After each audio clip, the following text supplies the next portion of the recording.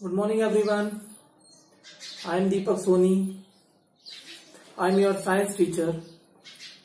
Today I am going to start our next topic in chapter number 4 is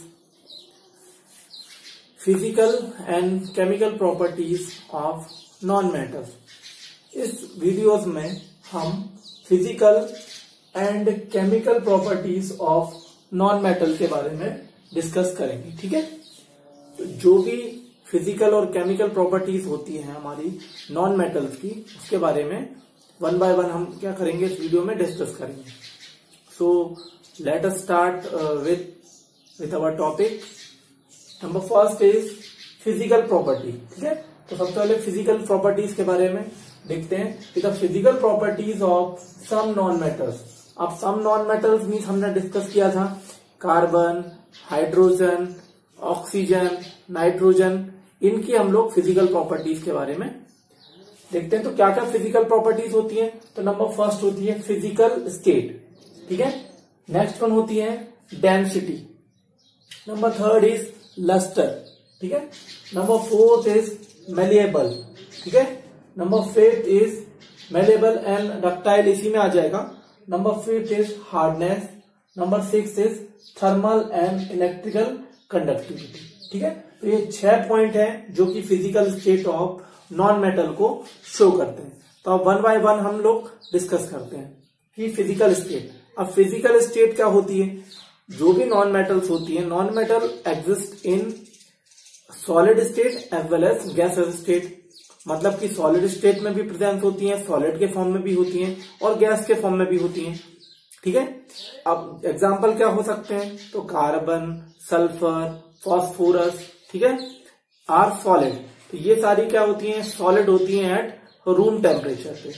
ठीक है, और some example है जैसे oxygen, hydrogen, chlorine are gases at room temperature. मतलब ये सारी चीजें गैसेस के फॉर्म में प्रेजेंस होती हैं और हमने इसके पहले जो डिस्कस किया वो सारी सॉलिड के फॉर्म में प्रेजेंस होती है। अब कुछ एक्सेप्शन भी होते हैं।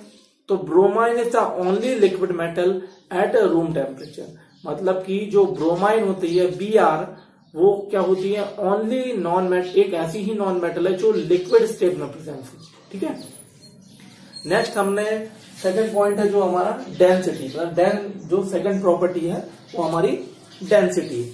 अब जनरली जो नॉन मेटल्स होती हैं वो क्या होती है? At lower density as compare to metal. अगर हम लोग नॉन मेटल को कंपैरिजन करें मेटल के साथ, तो जो नॉन मेटल की प्रॉपर्टी होती है वो सारी के सारी क्या होती है? उसकी जो डेंसिटी होती है वो लोअर होती है। किसके कंपैरिजन में? मेटल के कंपैरिजन में। अब इसका भी कोई एक्सेप्शन है। तो एक्सेप्शन क्या है? Diamond has density comparable to aluminium. मतलब कि जो डायमंड की डेंसिटी है वो कंपेरेबल है। किससे कंपेरेबल है? मीन्स हमारे एल्यूमिनियम से। ठीक है, नेक्स्ट हमारी प्रॉपर्टी है यहाँ पे मेलेबिलिटी एंड डक्टाइल। ठीक है, तो मेलेबल और डक्टाइल के बारे में बात करेंगे। तो जो हमने कहा था कि मेटल जो होती हैं वो मेलेबल और डक्टाइल होती हैं, लेकिन हमारी जो नॉन मेटल्स होती हैं वो नाइदर मेलेबल और नॉट डक्टाइल। मतलब ना तो इसके वायर्स हम लोग यूज करते हैं और ना ही थिन शीट्स यूज करते हैं। ठीक है, तो they are brittle in nature. मतलब कि किसी भी नॉन मेटल को अगर हम लोग बीट करते हैं तो क्या हो जाती है? ब्रेक हो जाती है। और कैसे ब्रेक होती है? तो अनइक्वल पार्ट्स में ब्रेक हो जाती है। ठीक है, तो if hammered in the form of powdery मास, मतलब जब इसको हम लोग हैम की हेल्प से मतलब बीट करेंगे तो क्या होगा? ये पाउडर्ड फॉर्म में कन्वर्ट हो जाएगी। ठीक है, फिर नेक्स्ट हमने देखा, नेक्स्ट प्रॉपर्टी है हमारा थर्मल एंड इलेक्ट्रिकल कंडक्टिविटी। मतलब इसकी जो थर्मल और इलेक्ट्रिकल कंडक्टिविटी क्या होती है? तो जो नॉन मेटल्स होते हैं वो poor conductor of heat and electricity होते हैं। मतलब कि ये ज्यादा हीट को सह नहीं पाते और इसमें से ज्यादा इलेक्ट्रिसिटी पास ही नहीं होती। ठीक है, तो इलेक्ट्रिसिटी पहली बात तो नॉन मेटल्स में पास ही नहीं होती, बट क्या है? कुछ एक्सेप्शन है, जैसे ग्रेफाइट। तो graphite is a good conductor of heat and electricity. ये हम लोग काय में यूज करते हैं? इलेक्ट्रोड इन सेल। जो भी सेल के अंदर इलेक्ट्रोड्स होते हैं उसको बनाने में हम लोग नॉन मेटल्स में ग्रेफाइट का यूज करते हैं। और ग्रेफाइट किसका फॉर्म है? तो कार्बन का ही डिफरेंट फॉर्म है ग्रेफाइट। नेक्स्ट प्रॉपर्टी थी हमारी लस्टर। ठीक है। लस्टर मीन्स शाइनी, ठीक है। तो जो नॉन मेटल्स होती है वो मतलब नॉर हैव नॉट लस्टर, मतलब कि जो नॉन मेटल है वो शाइनी नहीं होती है। और इसका भी एक एक्सेप्शन है कि iodine crystal and graphite are shiny, mean जो आयोडीन के जो क्रिस्टल्स होते हैं वो कैसे होते हैं, वो हमारे ना तो मतलब आयोडीन के क्रिस्टल और ग्रेफाइट के क्रिस्टल ये लस्टर फॉर्म में प्रेजेंट होते हैं, ये एक्सेप्शन है। नंबर नेक्स्ट 6 नंबर पे है हमारा हार्डनेस। अब हार्डनेस क्या होती है, तो नॉन मेटल्स जो होती हैं वो सॉफ्ट होती हैं, लेकिन हमारी जो मेटल्स होती हैं वो हार्ड होती हैं। तो diamond is extremely hard non metal, मतलब कि डायमंड एक एक्सेप्शन है कि हार्डनेस का, कि नॉन मेटल्स में अगर देखा जाए तो diamond is the hardest substance, और ये क्या है, तो ये हमारा नॉन मेटल, ठीक है। अब देखिए हमने ये हमने फिजिकल प्रॉपर्टीज के बारे में देखा, तो सम केमिकल प्रॉपर्टीज भी होती हैं, some chemical properties of non metals. Non metals की क्या होती है, सम केमिकल प्रॉपर्टीज भी होती है। तो क्या क्या केमिकल प्रॉपर्टीज होंगी, तो सबसे फर्स्ट देखते हैं यहाँ पे रिएक्शन विद ऑक्सीजन, मतलब कि सबसे फर्स्ट क्या होती है, रिएक्शन विद ऑक्सीजन। नेक्स्ट है हमारी रिएक्शन विद वाटर, ठीक है, मतलब वाटर के साथ भी इसकी रिएक्शन देखेंगे। नंबर 3 है रिएक्शन विद एसिड, और एसिड के साथ जैसे रिएक्शन करते हैं, ठीक है। तो सबसे पहले देखते हैं हम लोग रिएक्शन विद ऑक्सीजन। तो जो भी नॉन मेटल्स होती हैं वो क्या होती हैं, जब भी ऑक्सीजन के साथ रिएक्शन करेंगी, means non metal react with oxygen on heating to form their respective oxide, means non metal जब भी ऑक्सीजन के साथ रिएक्शन करेगी तो क्या बनाएगी, उसके ऑक्साइड में फॉर्मेशन करेगी, ठीक है। जैसे एग्जांपल देख सकते हैं कि कार्बन को अगर ऑक्सीजन के साथ रिएक्ट करते हैं तो ये कार्बन डाइऑक्साइड में कन्वर्ट हो जाएगी, ठीक है। तो ये क्या हो जाएंगे, इसके ऑक्साइड्स में कन्वर्ट होगी, मीन्स कार्बन ऑक्सीजन के साथ रिएक्शन करेगा तो कार्बन डाइऑक्साइड में कन्वर्ट हो जाएगा, ठीक है। और ये किसका ऑक्साइड है, तो कार्बन का ऑक्साइड है, ठीक है।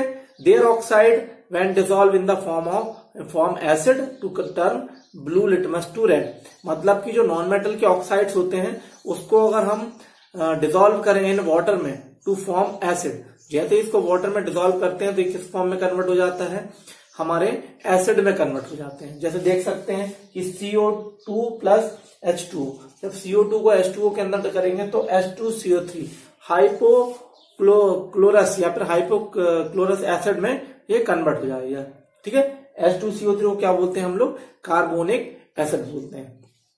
तो जैसे ही ये वाटर में डिसॉल्व होगा इसका कलर कैसा हो जाएगा, ब्लू लिटमस टू रेड, और ब्लू को रेड लिटमस में कन्वर्ट करेगा। Therefore the oxides of non metals are called acidic oxide, ठीक है। फिर देखते हैं नेक्स्ट हमारा है रिएक्शन विद वाटर। तो वाटर के साथ क्या रिएक्शन होती है, तो non metal do not react with water, मतलब नॉन मेटल जो है do not react with water as well as steam, ना तो स्टीम के साथ रिएक्शन करते हैं ना ही हमारे वाटर के साथ रिएक्शन करते हैं, ठीक है। नेक्स्ट है हमारी रिएक्शन विद एसिड। अब एसिड के साथ क्या रिएक्शन होगी, तो you have study the metal react with acid form dilute acid to form metal salt. जब भी मेटल की बात करते हैं तो मेटल जब भी रिएक्ट करती है एसिड के साथ तो हाइड्रोजन गैस रिलीज होती है और क्या बनते हैं, सॉल्ट बनते हैं। वैसे ही non metal do not react with acid, means हमारे नॉन मेटल्स हैं वो एसिड के साथ रिएक्ट नहीं करते हैं, hence no hydrogen gas is evolve, मतलब इस केस में हाइड्रोजन गैस इवॉल्व नहीं होगी क्योंकि नॉन मेटल यहाँ पर एसिड के साथ रिएक्शन ही नहीं करते। मीन्स ओनली वन केस ऐसा है कि ऑक्सीजन के साथ ही नॉन मेटल रिएक्ट करते हैं, और ऑक्सीजन के साथ रिएक्शन करके ये पहले ऑक्साइड में कन्वर्ट होते हैं, और जब ऑक्साइड को वाटर में डिसॉल्व करते हैं तो ये किस में कन्वर्ट हो जाते हैं, एसिड में कन्वर्ट हो जाते हैं। So student, this is the physical and chemical properties of metals discussed in this topic. We will meet in our next class with next topic. So thank you everyone.